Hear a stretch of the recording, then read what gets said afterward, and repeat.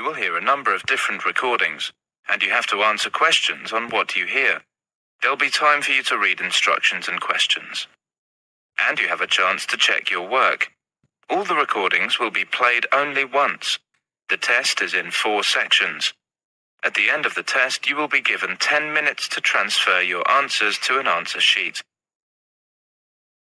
Now turn to Section 1. Section 1. You will hear a conversation between a student and a railway clerk. First, you have some time to look at questions 1 to 5.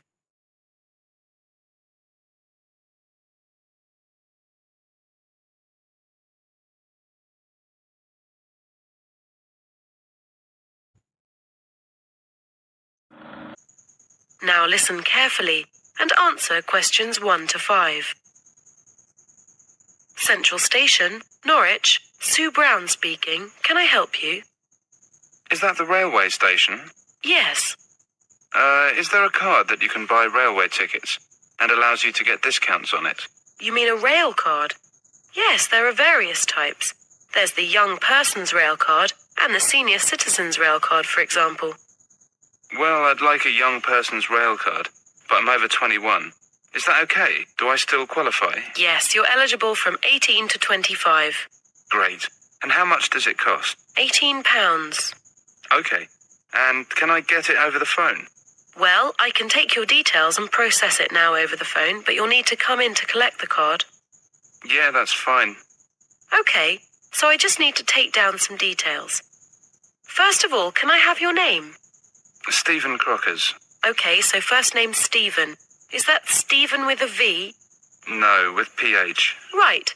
And can you give me your surname again? That's Crockers. Crocker with a C?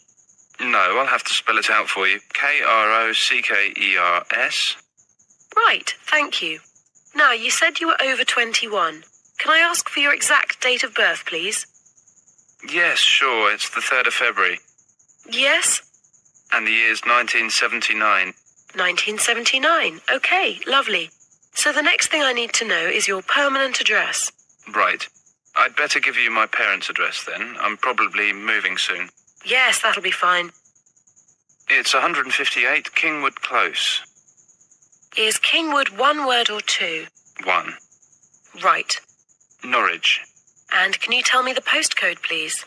It's NR46JF. NR46JS? No, F for Freddy. Right. And the next thing I need is your telephone number. Do you mean my parents' number? Yes, the number at your permanent address. Okay, it's Norwich 456321. And are you living at that address now? No, in term time I'm in lodgings. But like I said, I might be moving soon. Never mind, just give me the address where you're staying now. Right, it's 62 Housewalk Terrace, Wakefield. And the postcode?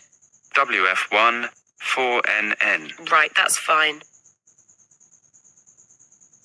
Before you hear the rest of the conversation, you have some time to look at questions 6 to 10.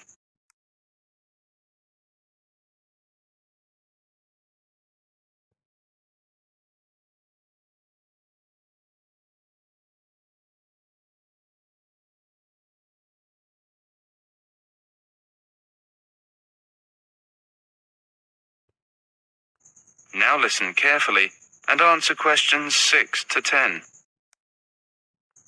And I want to get a ticket. Can I do that now and get the discount, or do I have to wait until the card's ready? No, you can book the ticket now and collect it at the same time as you get the card. Okay, so I want a return ticket to London next week. How much will that cost? Well, it depends on what sort of ticket you get. There are 4 different kinds. I'll go through them for you. Right. The cheapest one's the London Day Out. That's good if you're just going away for the day. It includes some bus and tube travel in London, but you have to travel outside peak hours. That costs £18. Okay. Now, the next one's called the Super Advance Return. You can travel on any train with that, but you have to book your seat 1 day ahead. Actually, it's better to book earlier if you can, because there's only a limited number of tickets. Okay, and how much is that? It's £23. No, that doesn't sound too bad. What about the other types of tickets? They're more expensive. There's one called the Saver, which, again, you can use on most trains outside peak hours. That's $29.30. But you don't need to buy it in advance. You can get it on the day you travel. That's a bit expensive. And finally, there's the Open ticket. And with that, you can travel on any train on any day of the week, and you don't need to book ahead. But that costs £60. £60? Right, I'll have a super advance. Now, I'd like to leave next Friday morning on the 8:30 train and come back on Sunday at 10 p.m. And you said that usually costs £23? That's right. So how much do I save with the rail card? You get a third off. A third off £23 is £7.66, so you'll pay $15.34. But then this time you have to pay for the rail card too. That's $15.34 plus £18, so altogether you'll have to pay £33.34. And when can I collect them? They'll be ready by Wednesday. They should be at the bookings office after about 10 a.m. Oh, I don't know if I can make it on Wednesday.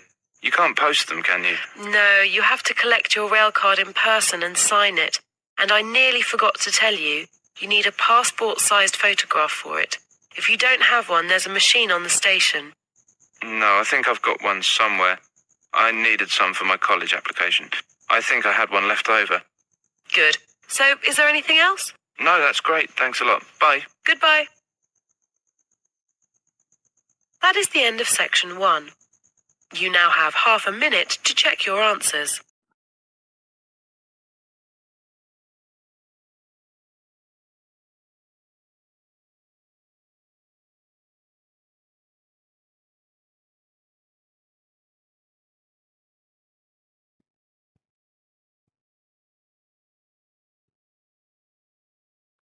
Now turn to section 2.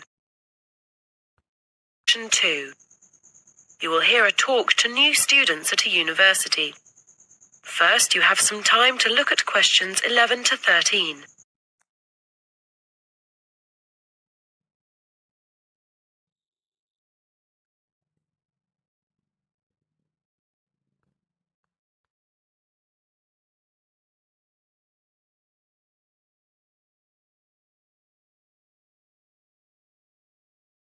Now listen carefully and answer questions 11 to 13.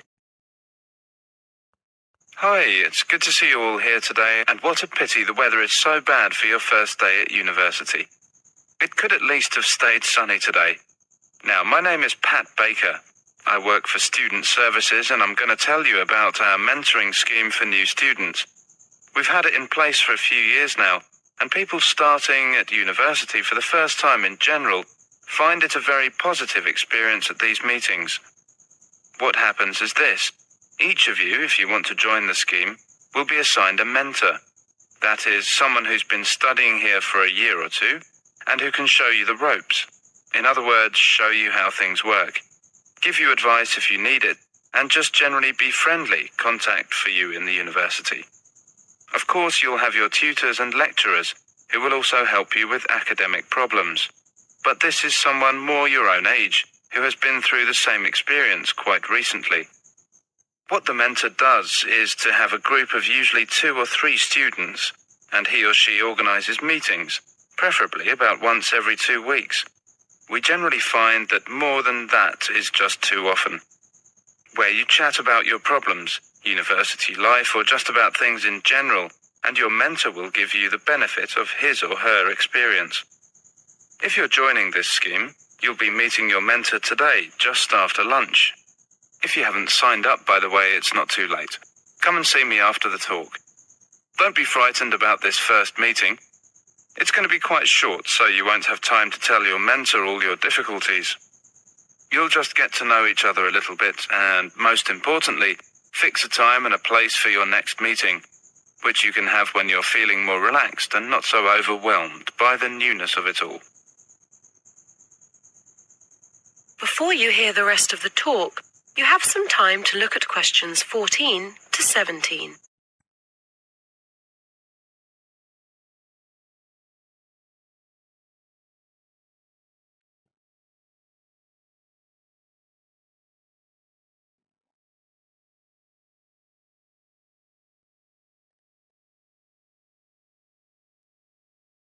Now listen carefully and answer questions 14 to 17.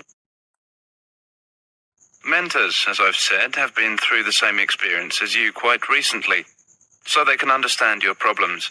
They'll be able to tell you about academic systems, which are so different at university from what you were used to at school. Also, because at university you are much more independent and you have to spend so much time studying on your own, they can suggest techniques for studying which will help you to keep up to date with your work. This university is an enormous place, so another thing which they'll be able to help with is university facilities. You know, anything from sports halls to libraries to medical services, and they can probably help you get involved in all sorts of social activities too. Parties, clubs, sports, whatever. Before you hear the rest of the talk, you have some time to look at questions 18 to 20.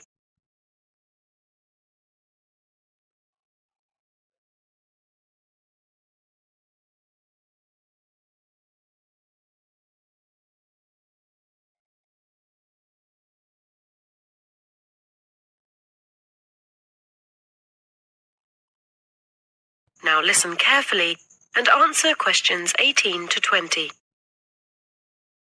So, as you can see, this is a pretty useful scheme, but it does rely on people keeping in touch.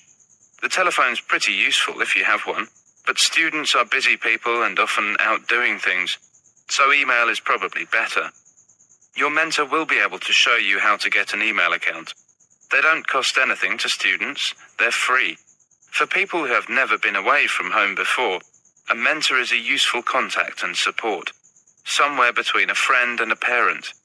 And no doubt, as the year progresses, and you start getting nervous around exam time, your mentor will be ready with useful tips on the best way to pass your exams. After all, they did the same ones either last year or the year before, and they passed them. That is the end of section 2. You now have half a minute to check your answers.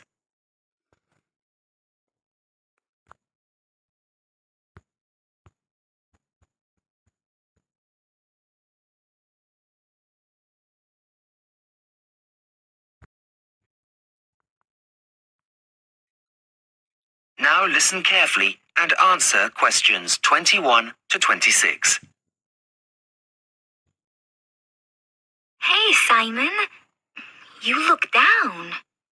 How are you getting on with your essay for Professor Jones? Not very well, I'm afraid. I can't seem to get my head around it. I mean, it's such a wide topic that I really haven't got a clue where to start. Oh, poor you.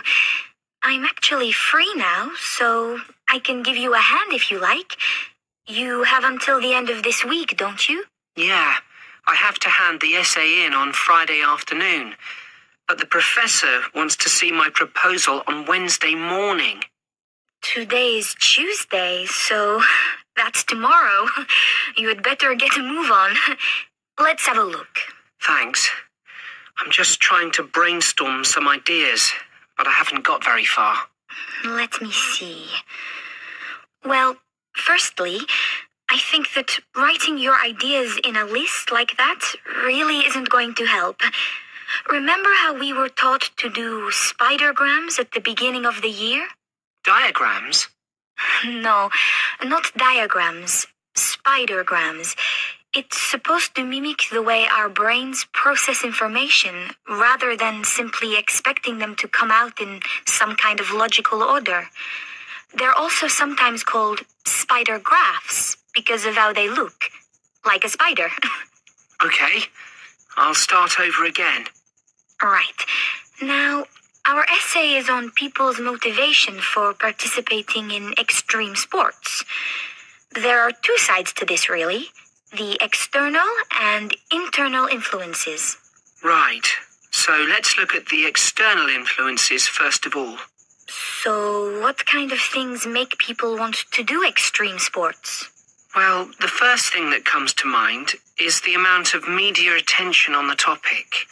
There are always stories about people taking part in the latest craze. Exactly. Now, let's think about this more carefully. Why does so much appear in the media? I don't know. I've never really thought about it. Well, according to the published materials out there, it's a reflection of modern culture. Of course. Yes, you're right. Now, what about the factors that come from within the person? I suppose the most obvious thing to say is the adrenaline rush. Right. But what else? People would want to test their limits, which is a psychological need that all humans have. And there's one more thing that we haven't added yet. What's that? What all animals do naturally. Compete, of course. Right. It's the element of competition that drives all things to be the best.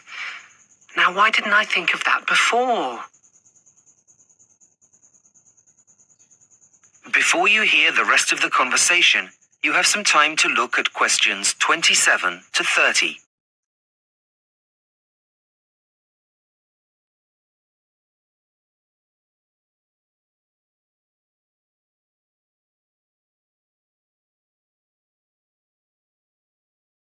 Now listen and answer questions 27 to 30. How much background reading have you done on the topic? Actually, none at all. It's really bad, isn't it? But I just haven't had the time with my part-time job. I know what you mean, but honestly, it's so much easier once you've read around the topic a bit. Did you get a copy of the suggested sources? Because if not, I've got one here. No, I didn't. Thanks. That's a great help. I tell you what, you write down the main points and I'll read it out. Okay, go for it. The first one's by a guy called Hans German, and it's called Crossing Borders. It's a research project that was carried out on around 200 participants of extreme sports. It's a really interesting read. Okay, what next? The next book was written by a man called Richard Bell and is called Motivation Theories. It gives an overview of thrill-seeking and why people choose to put their lives in danger. Is it long? Yeah, it's quite weighty. Why? It's just I really don't have very long before the essay needs to be in. So, is there anything on there that would help me more quickly? Well, I did find a podcast on the topic. I didn't write down the author's name, but they are called The Mind Files. And it's also about the theories and principles, but obviously doesn't go into as much detail as in a book.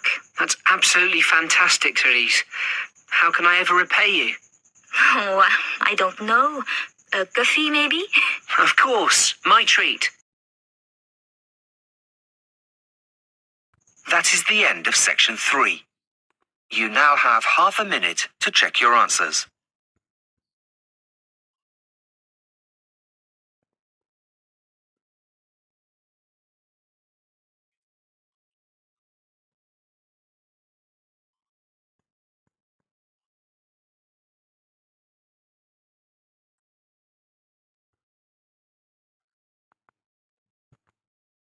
Now turn to section 4. Section 4. You will hear part of a lecture about writing for radio. First, you have some time to look at questions 31 to 40.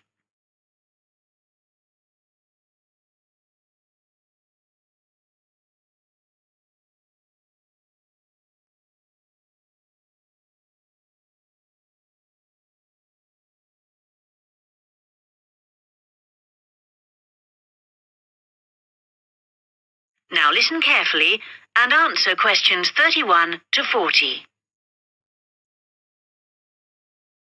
We're going to move on today to look at some of the key principles of writing for radio. Of course, the main thing that you have to remember is that a radio script is not written to be read, but to be spoken and heard. Now, putting this into practice is more difficult than it seems, because writing as we speak involves abandoning many of the normal rules of writing that have been taught to us from an early age. This is because we need to concentrate on how the piece sounds. Written words convey information, but they don't convey the full meaning of what you want to say.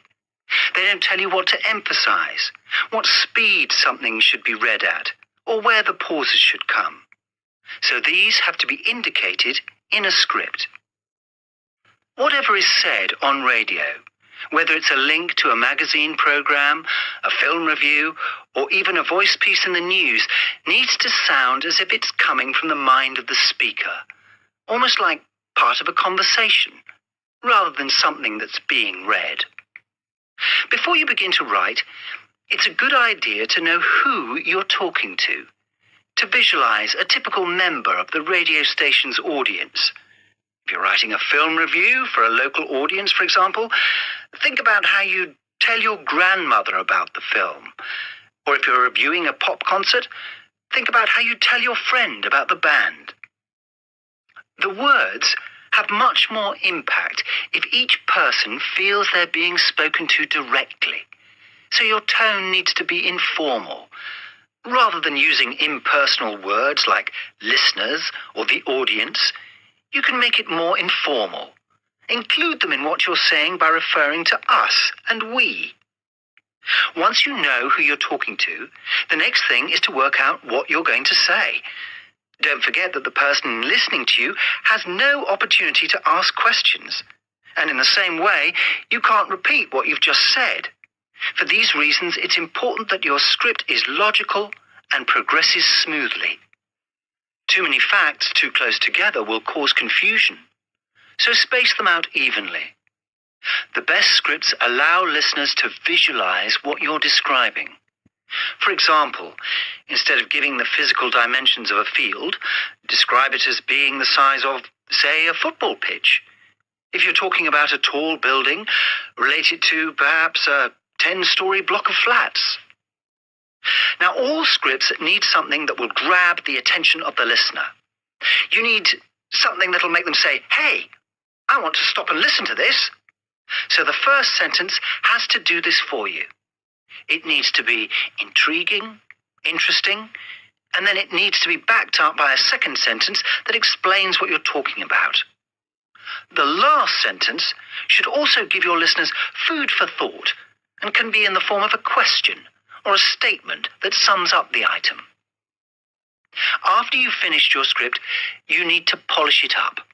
And the most effective method of doing this is by reading it aloud. This also helps you to avoid tongue twisters or words that you might find awkward to pronounce.